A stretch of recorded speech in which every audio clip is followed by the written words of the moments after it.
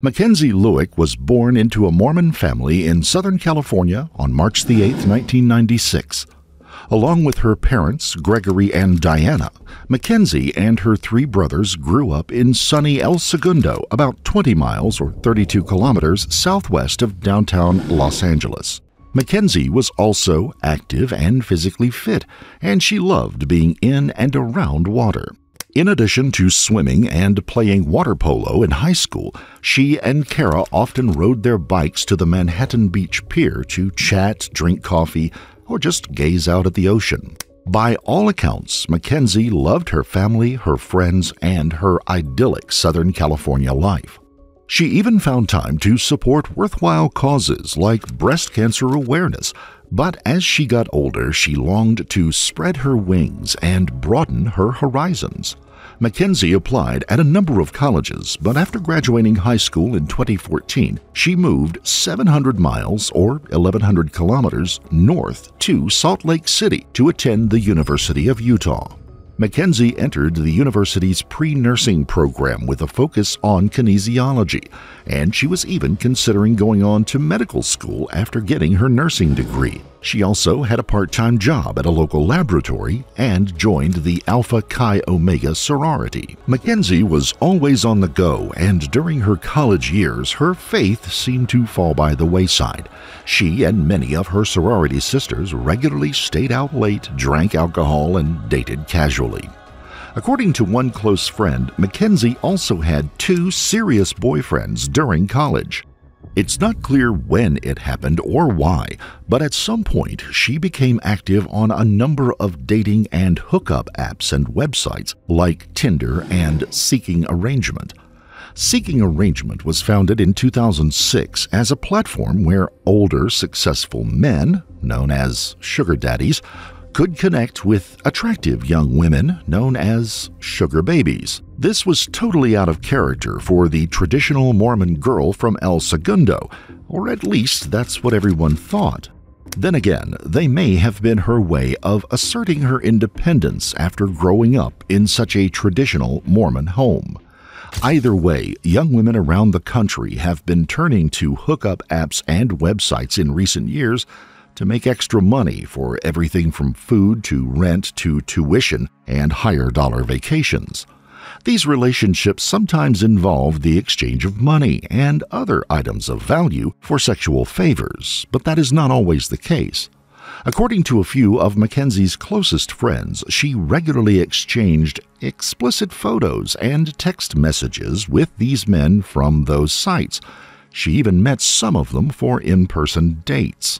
Her motivation may have been financial. Then again, these illicit communications and trysts may have satisfied desires that weren't being fulfilled in her more traditional relationships. Whatever the case, she was being more adventurous than she had been back home. Mackenzie Lueck and Iola Ajahe first communicated through Seeking Arrangement in 2018. It's unclear what they chatted about or whether Iola passed himself off as a wealthy sugar daddy, but they stopped communicating on June the 16th of 2019 when Iola texted Mackenzie out of the blue. By then, Mackenzie had deleted their previous text and didn't remember Iola, so she responded with a question mark. Shortly thereafter, he texted her 2 words, Seeking Arrangement. But, as I said, Mackenzie still didn't remember him, so she asked him to send her a picture, which he did. Iola said that Mackenzie immediately stopped replying after he sent the photo of himself. He assumed that she just wasn't into black men, but the two apparently resumed their communication later on. A few hours later, early in the morning of Monday, June the 17th, 2019, Mackenzie touched down at Salt Lake City International Airport. She had spent a few days in El Segundo attending her grandmother's funeral, and she texted her parents at approximately 1 a.m. to let them know that she had landed safely. She booked a car through Lyft. When driver Michael Canada arrived, Mackenzie told him to take her to Hatch Park on West Center Street, about 5 minutes northeast of the airport. On the drive, Mackenzie made a comment about how strange it was she was going to a park so early in the morning.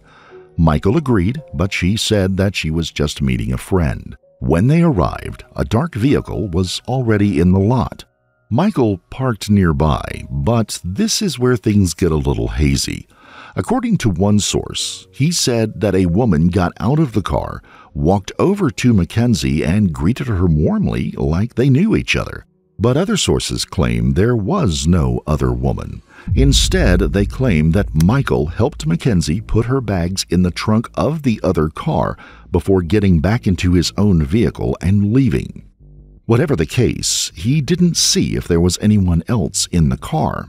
As far as Michael knew, Mackenzie and her supposed friend drove off shortly thereafter. Nonetheless, he could not shake the feeling that something wasn't quite right, and that his early morning passenger may have made a horrible error in judgment. Mackenzie failed to show up at work or for any of her classes after June the 17th. Her parents texted multiple times, but by then her phone had either gone dead or been shut off. After the 17th, nobody saw Mackenzie. She was not active on social media, and her beloved pets were left unattended in her apartment, all of which were suspicious and totally out of character. By Thursday, the 20th of June, her distraught father finally called the Salt Lake City Police Department and reported her missing. Mackenzie's friends, family members, and even her sorority sisters were worried sick, but they didn't just sit by and let the police handle everything. Instead, they distributed thousands of flyers around the park and organized scores of volunteers who showed up to search the area around Hatch Park. Everyone tried to stay positive, but another recent incident was still fresh in their minds. Less than a year before, in late October of 2018, a beautiful young woman named Lauren McCluskey was shot and killed on the University of Utah campus by a disturbed young man that she had briefly dated. We did a story on that case as well. There wasn't any indication at this point that foul play was involved in Mackenzie's disappearance. However, her friends told investigators everything they knew about her involvement on dating and hookup apps and websites such as Tinder and Seeking Arrangement. They also admitted that Mackenzie exchanged sexually oriented messages and explicit photos with users, and that she had even met some in person. Mackenzie's father also told investigators that she recently opened a new bank account and got another credit card that he was not initially aware of. After clearing the Lyft driver, Michael Canada, of any wrongdoing, investigators began focusing on Mackenzie's phone, text, and email communications. And, unsurprisingly, Ayoola Ajayi's name kept popping up. Ayoola was cooperative when detectives stopped by his home less than a week after Mackenzie went missing. Initially, he denied even knowing her. Then, on June the 24th, the case took an unexpected twist when Ayoola Ajayi walked into the Salt Lake City Police Department unannounced. At this point, he was not under arrest and didn't have a lawyer. But after taking him into a quiet interrogation room, the investigator told him that Mackenzie's parents were worried sick and asked him to put himself in their position. I know it's not good when people are missing. Every time they are missing, it's putting their family into confusion of what they are doing, what's going on. So think about that for a second, put yourself in their shoes, and then start being honest with me. But before the interview officially began, the investigator asked Ayoola if he was willing to talk without an attorney present. Ayoola agreed. At least in the beginning, it looked like he just wanted to help the police clear up the whole sordid matter once and for all. He even gave investigators the passwords to his phone, laptop, and security system, but the real motive behind his visit may have been to establish an alibi. Ayoola claimed that he was with his baby mama that night. There's a security camera in my living room, and when I view it, I was there the whole time that night. And then, just like I just showed you today, my baby mama was with me, and she's pregnant. By then, police had camera footage showing a dark four-door vehicle that looked a lot like his 2013 Kia Optima leaving the Hatch Park just after 3 a.m. on June the 17th. Ayula could not explain why his car was there that night, but he admitted to texting Mackenzie multiple times that morning. Later, the investigators told him that they already had Mackenzie's phone records and that they didn't really jibe with his story. AJ, I just told you that your phone records and the location put you up at the meet. Do you think honestly and expect me to believe that you ended that conversation and somehow you and her location end up in the exact same spot? Oh, I'm not doubting you. If I see that too, if I'm in your case, I would be asking myself, what are you asking me right now? It's not a miraculous question. Yeah, I agree with you. Okay. Stuff doesn't just happen. No. Ayula said that he was telling the truth and that he knew it was a crime to lie to the police. As the interview progressed, Ayula became concerned about the time and said he was supposed to meet his baby mama hours before. But ironically, he told investigators that he didn't know her last name, even though she was 8 months pregnant with his child. By now, Ayula probably realized that his surprise visit to the police department was a big mistake. In fact, he told investigators that he just wanted the whole thing to be over, and at one point, medics had been called because he began hyperventilating. When his breathing stabilized, investigators employed a classic interrogation technique. They left him alone in the interrogation room for more than an hour. It may seem counterintuitive, but being left alone can be even more stressful and exhausting than the actual interrogation, because the suspect's mind will inevitably go in a million directions at once. At one point, Ayula gives in to the exhaustion and rests his head on the table. Later, he lays down on the floor and appears to fall asleep. Yet, despite the mountain of evidence against him, he was released the following morning. At a press conference 2 days later, on June the 26th, Salt Lake City Police Chief Mike Brown told reporters that detectives had just served a search warrant at Ayula Ajayi's home in Fair Park.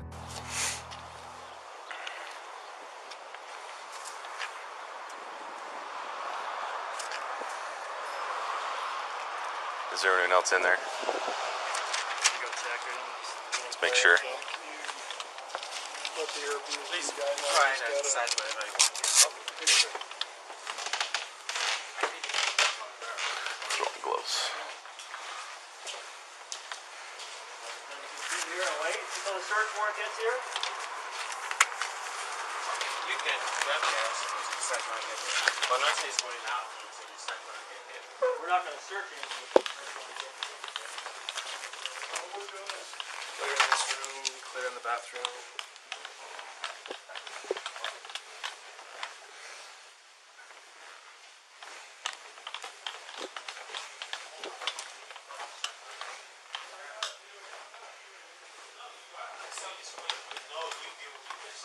During the search, a cadaver dog led officers to human bone fragments, charred muscular tissue, part of a scalp, a cell phone, a burnt wallet, and other personal items that were later shown to belong to Mackenzie. This is the suspect's backyard. Right here is where police dug multiple holes in the ground. It's here where cops say they found charred human tissue matching Mackenzie's DNA.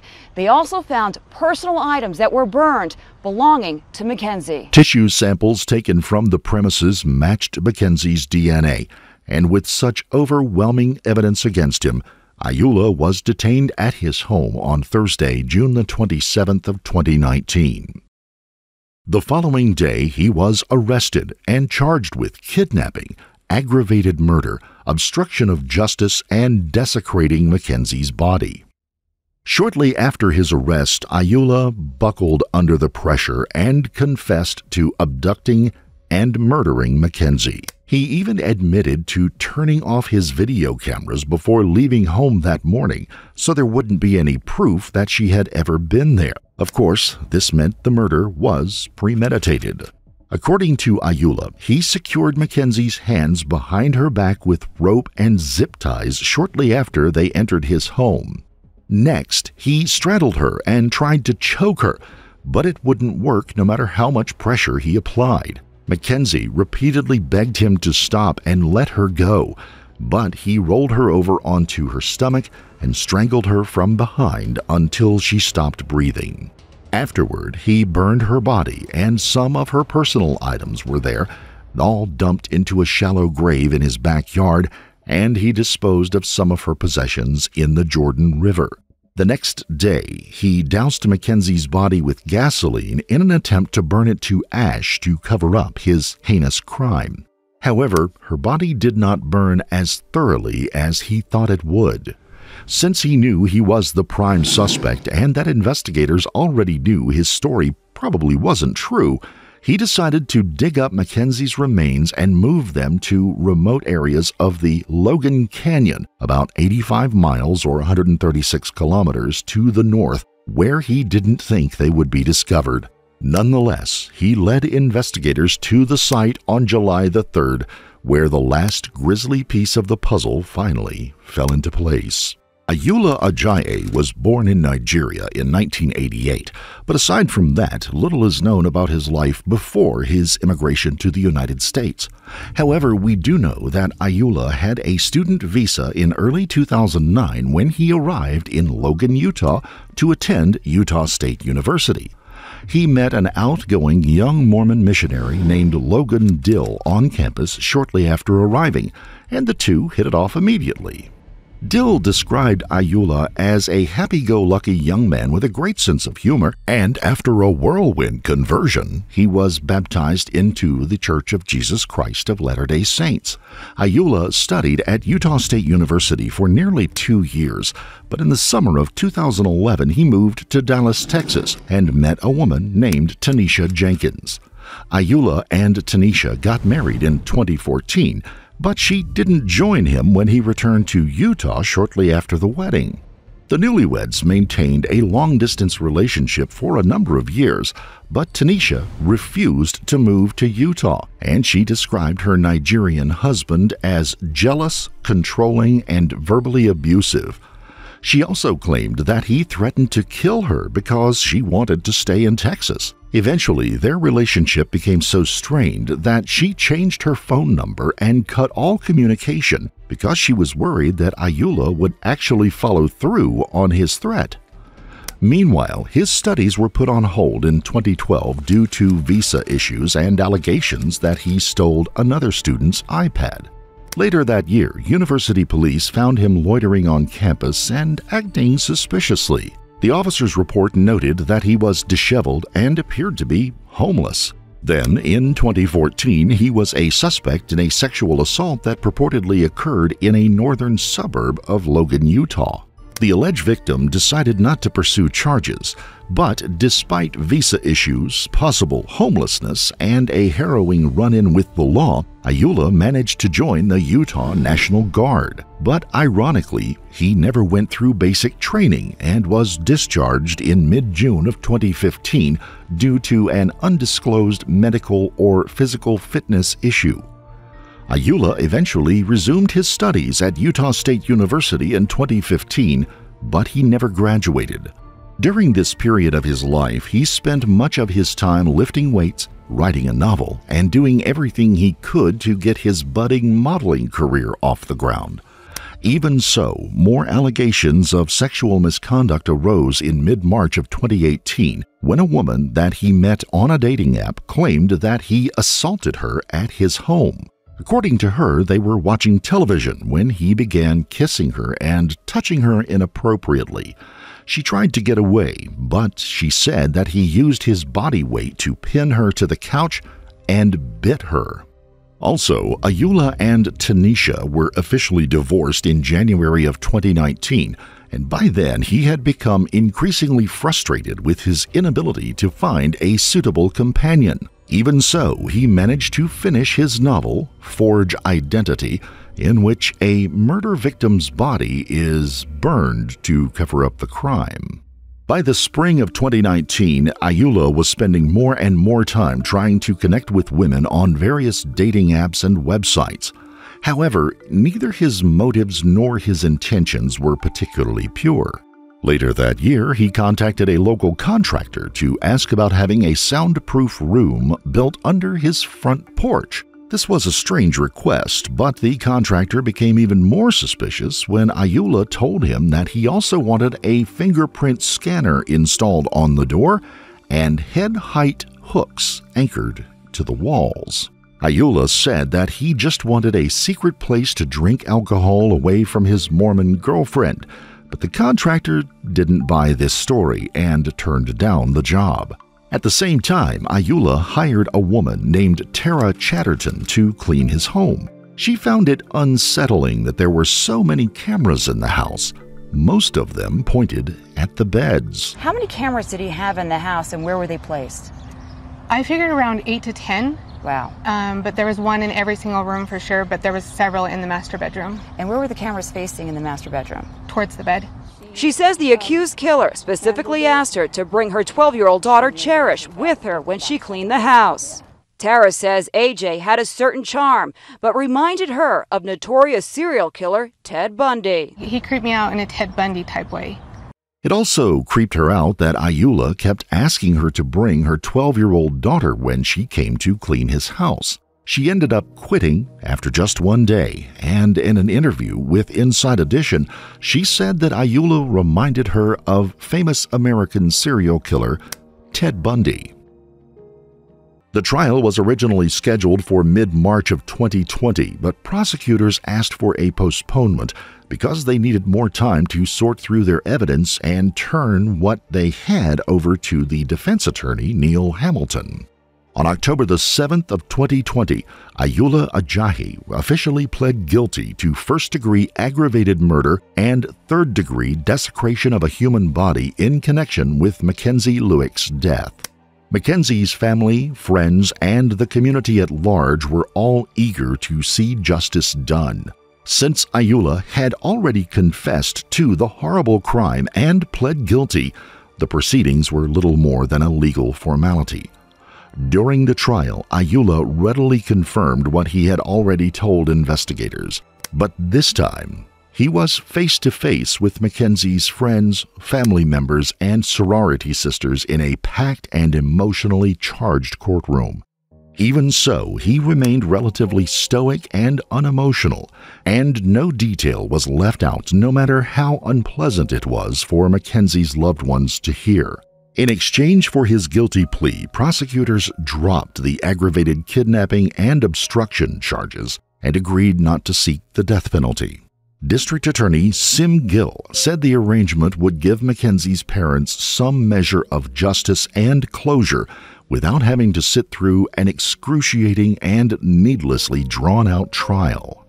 Ayula was also charged with 19 counts of sexual exploitation of a minor because police found pornographic photos of young people while searching his home after Mackenzie's disappearance. However, those charges were ultimately dismissed.